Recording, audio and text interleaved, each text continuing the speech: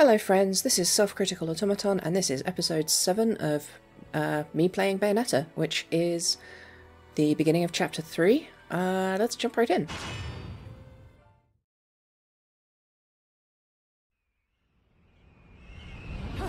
Love the superhero landing.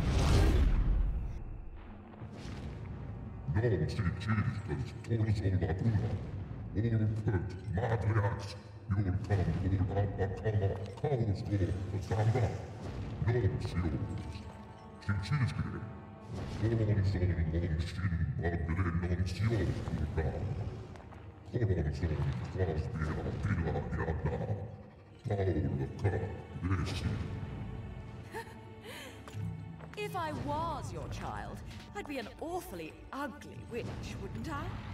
Yours is a face only a mother could love, and one I could never forget. If only I could remember where from.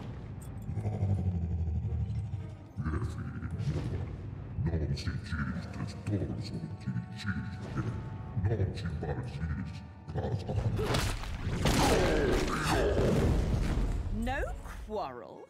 You're in no position to decide that. See, my infernal partners love my ability to eliminate your kind. I figure your sacrifice would shut them up for a while.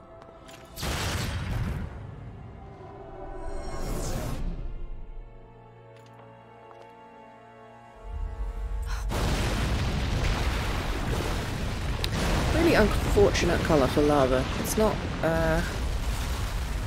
very nice to look at. Kind of looks a bit like something else, let's say. It's piss. I'm saying it looks like piss. And that is entirely the character of my mood today, I guess. I am freezing cold because I chose to live in the northeasternmost big city of Scotland, which is Aberdeen, in case you're wondering. It's August. I'm wearing 2 blankets and a hot water bottle. It's not the best of moods. Still, let's do what we can here. So these guys are on fire, and enemies that are on fire actually can't be attacked normally. If you hit them with an ordinary, just standard melee attack, you do not in fact hit them. You bounce back off of them. They kind of have like an automatic block effect. So we're going to need to hit them while in witch time, or hit them with an angel weapon, or hit them with wicked weave attacks. That's actually one of the advantages to the Sharaba sword that I'm using, namely it has a 3-hit combo that ends in a wicked weave.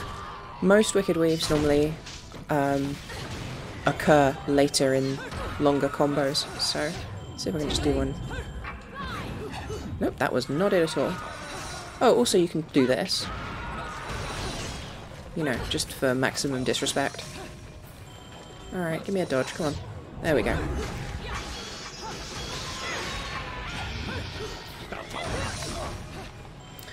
So I'm pretty bad at fighting these guys for the same reasons I'm, bad at the special challenges that involve you only being able to damage during witch time. Namely, I'm not perfect at the dodge timings. But, yeah. There's also the additional challenge of this game, this fight finally giving you environmental challenges while you fight, which is quite irritating because most of your attacks also involve you physically moving. In fact, I think hitting these guys does damage to you. Not bad as a finisher goes. Naturally, games like this are all about, well, at the very least, this specific game is all... Oh, stone. Yeah, I did take a lot of damage. That's not a great performance, I gotta say. But, yeah, games like this are kind of all about looking cool, and Bayonetta makes that the most unambiguous. What with the little eye catches and camera snaps at the end of every combat. Anyway, this trash can is very important. As you may have noticed, it made this portal over here appear when I smashed it. So, that is one of the things I've been saying about this game, which is that it has a lot of things hidden in it, but the ways they're hidden are really kind of arbitrary and hard to find for the most part. Now, with a bit of luck, I'll first try this, but I'm still going to record my dialogue afterwards, just in case. This is actually really quick, and it's probably the easiest of all of the challenge rooms. At least this kind of them is easy. Later on, we'll be seeing some more of them that have you know, much harder time limits, but by that point we will have the Ksheldra whip weapon, which makes these completely trivial, and that will be clear at the time. But yeah, the main difficulty is, you know, just keeping up in the air. But you can Mario stomp on enemies to get more airtime, and you can slow your falling with the guns, so that is pretty much all there is to say about this one. And there we go. That one is pretty easy. It's, yeah, not a huge trouble. Suddenly realised I was about to say things that I will probably say when I'm recording the dub audio to go over the top of it. Oh well. Right, straight back into the level. So this is the first time we have, like, environmental hazards, and it's also the first time that they're mixed into combat challenges, which means it's quite easy to accidentally take a whole bunch of extra damage when you're fighting, because, yeah, it's easy to step on that stuff. This is also... Oh, I was talking about amnesiac protagonists. No, I wasn't. I was going to talk about amnesiac protagonists. So, one of the advantages to an amnesiac protagonist, which Bayonetta absolutely is that, for all that it's commonly criticised as being like a really cheap cop-out sort of a way to have a character in your story, the thing about amnesiac protagonists in games is that, quite simply, if the protagonist is an amnesiac, they are having exactly the same experience as the player. This is advantageous for a bunch of reasons. Essentially, one of the most, like, difficult problems to solve in game design is making the player feel like they are the character. You know, if a character is very different from who you are, then it's hard to identify with them, and you want to identify more with a character that you are literally moving around and controlling. Also, new enemy type. I kind of hate fighting these guys for reasons that will soon become obvious. Also, another instance of the old, it attacks you in a cutscene, hope you manage to dodge in time when the cutscene is over. So, what was I saying? Amnesiac protagonists. So, it's generally considered to be such a kind of, a cliche to have an amnesiac protagonist, but like I said, in games it actually solves a very legitimate problem. Namely, you know, how do you get a character who... How do you get the player to feel like they, you know, are the character? Well, by necessity you have to explain to the player what's going on as you go. Oh, okay, the barrier's still up. So if you have to explain to the player as you go everything that's happening, then you end up having a character be like, as you know, this. And that's infuriating, because why are they just repeating all of this stuff that you ostensibly already know? Well, because the player doesn't know that. If you have an amnesiac protagonist, then conveniently you have a character who's as in the dark about it as the player is, and therefore you can just explain everything to the character. Like, I do think it's a cliche, I do think it's overused, and I do think that's not ideal. However, you know, it does actually serve more of a purpose than in other forms of media or literature. And by literature, like, I consider all kind of narrative media to be literature for, you know, critical interpretation purposes or what have you. There's also bad signposting, because can you step on those narrow cracks? Is it only the big pools that... Look, see, I'm standing in the lava but I'm not taking damage. There's a lot of bad signposting in this game during the kind of environmental exploration and platforming sections.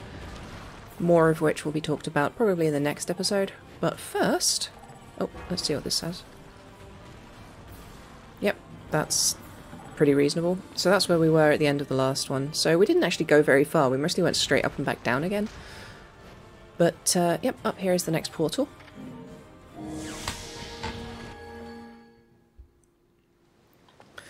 With a bit of luck I should be able to first try this one as well, but it's a bit harder.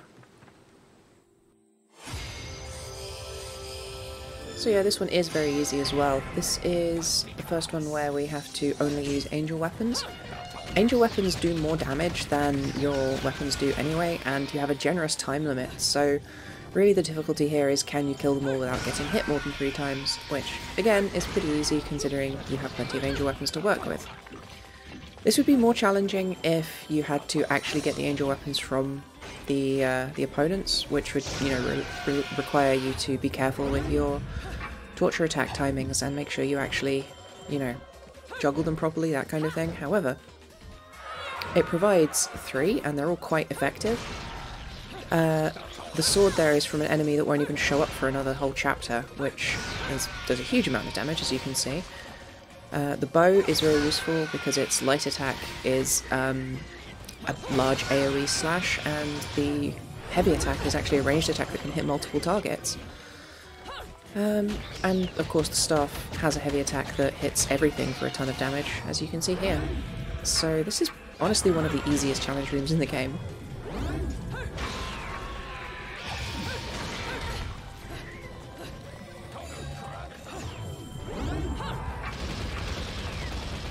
So yeah, there's not really very much to say beyond that. It's just kind of a pretty easy fight in a room with a whole bunch of really easy weapons to make it even easier. You just gotta wail on them until they're all dead. It is kind of difficult to build up a decent combo score on this because, well, quite simply, the angel weapons frequently have slow combos and they break very quickly, but, you know, the weapons themselves build up quite high amounts of combo even with small hits, so even that's not a huge problem provided you make sure you know, jump from location to location nice and fast and always have one in hand. Not the most stylishly inspiring ending to this guy. Also, frustratingly, you can't take weapons that you gain in these challenges away with you, which is just disappointing because, like, those beloveds, the axes they drop do so much damage in such a huge AoE. They're really fun to use, but they're quite difficult to get a hold of. I did actually manage, when I was playing this casually, to just like just in time grab his axe before it despawns, but unfortunately it does just despawn off your character model as well. So yeah, this is up to this point pretty much just the same level, but now we get some fun set pieces as we move on into the next zone. Let's just dip into the shop real quick. I don't think there's anything I want to get, but you bring me enough of these halos, and maybe I can buy a ticket to space. Always wanted to be a bald space marine. What can I do for you anyways? Well, gee, I wonder what game that's in reference to. So, yeah, I'm pretty sure there's still nothing new here that I want to grab. There's still the same techniques available. I might take breakdance just because it's fun. So, it's literally just if you hold down dodge, you can attack out of your dodge. Love the eye catch. So I'm just going to grab that. I probably won't remember to do it very much, but it's still better to have it than not have it. I'm not going to get any of these. Can't afford any of these. I still haven't decided what one I'll get if I do get one. But yeah, so time to zoom straight along with this level.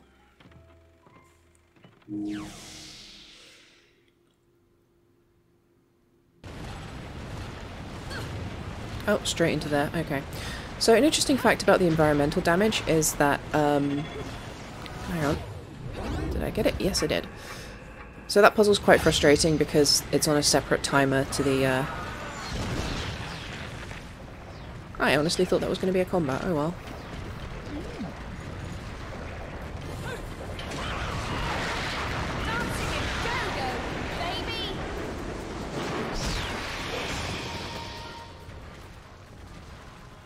So yep, that tiny cutscene is just to get you on the wall. So, God, what was I saying? I was saying something about the environment? Okay, anyway, so I do think... Oh no, I was talking about the puzzle.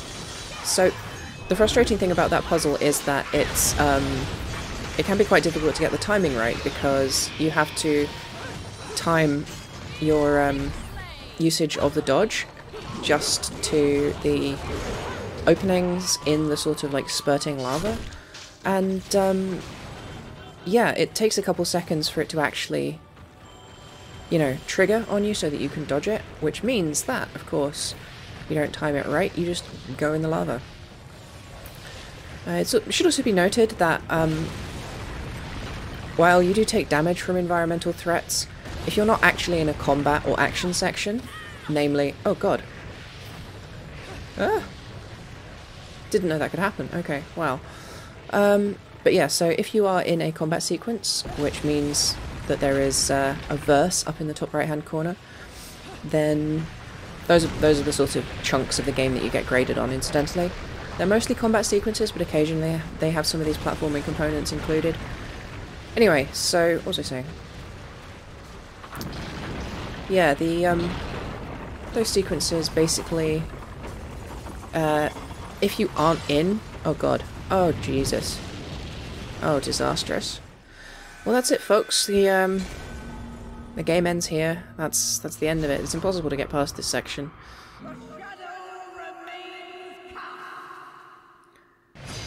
I'm kidding, obviously.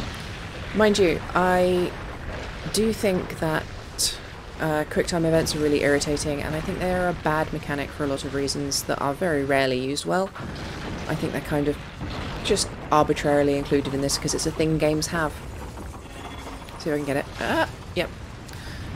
So, yeah, you know, if you fail it, it's just an immediate game over. So that's just an immediate huge penalty to the end of your, you know, to your assessment at the end of the level, which is frustrating. Big hole. Is that? Okay, this is just pouring into the ocean. Okay, that's probably fine. That's how new land is made, after all.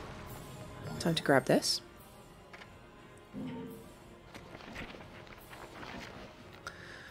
About the Umbra Witches 2.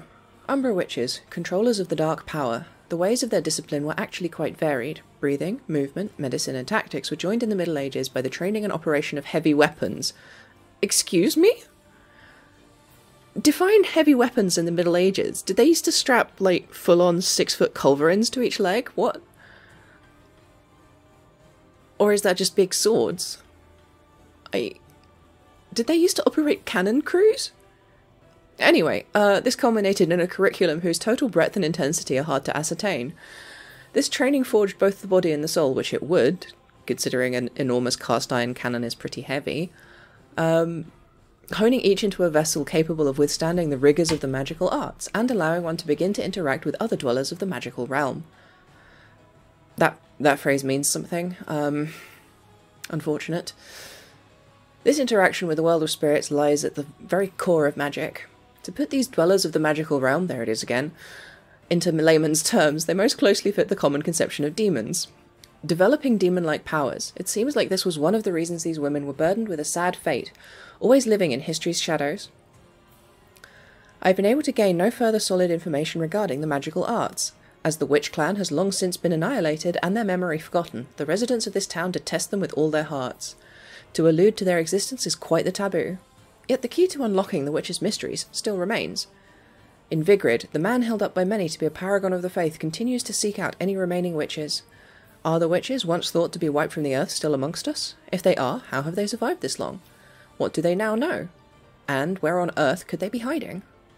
Finally, I have obtained scraps of a document that appears to lay out another elementary principle of the magical arts. I am unable to decipher the writing on the document, but it seems to describe a martial arts technique known as dodge offset. I pray it will be of use to someone, so I have included it within these notes. And then it teaches you how to do it. Incidentally, all of your, like, addable moves are toggleable on and off, so if you find one keeps interrupting your combos accidentally, you can switch it off, which is just a nice, you know, quality of life feature. But dodge offset I am terrible at, and I have never been able to figure out how to do properly. It essentially means that if you dodge in the middle of a combo and time it right, you can resume your combo after the dodge completes. I think I'm missing one of these somewhere. Anyway, I'm not sure. While I'm here, let's take a look at the new angels. So, oh, okay, I actually haven't gone through any of these. I tell you what, I will do that another time. Right, time for... Look, this looks awfully like a big combat arena, right? Well, you are correct for thinking so. I didn't know you could breakdance in cutscenes. Good to know. So, time to fight 2 of these. I'm going to start by yeeting this at them. I like that it just immediately gives you some combo points, but doesn't actually give you a combat marker on the thingy. So, these guys' attacks happen really fast. They move very slowly, but then when they jump into attack, it's kind of, difficult to dodge, and especially when they're grouped up together, it's very difficult to differentiate them from one another, but fortunately I can do this.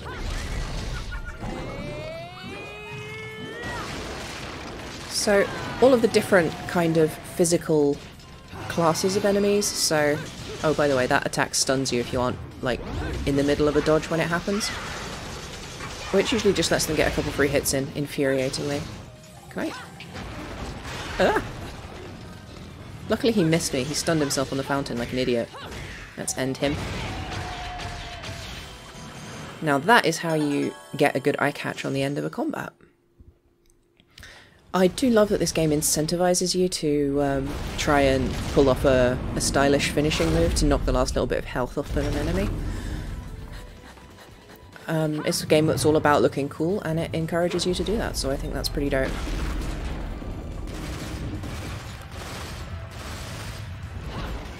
Now, I'm not a physicist, so I don't know if this would work, but I want to believe it does.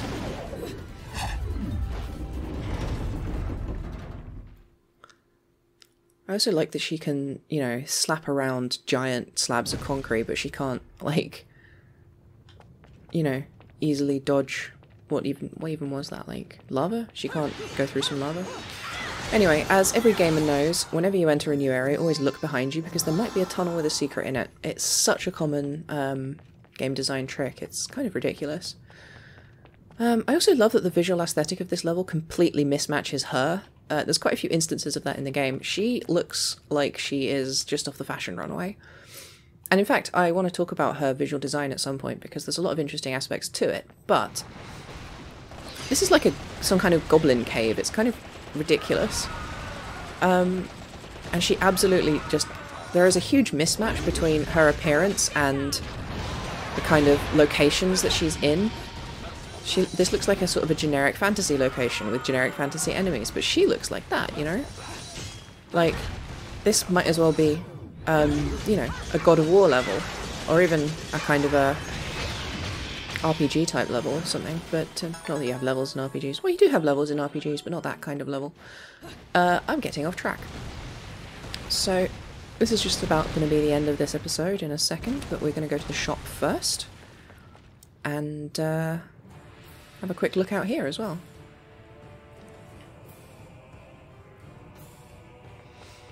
So, time to go check in. I want to hit up every one of these shops just in case. You here for business or pleasure? Either way, I'll hook you up.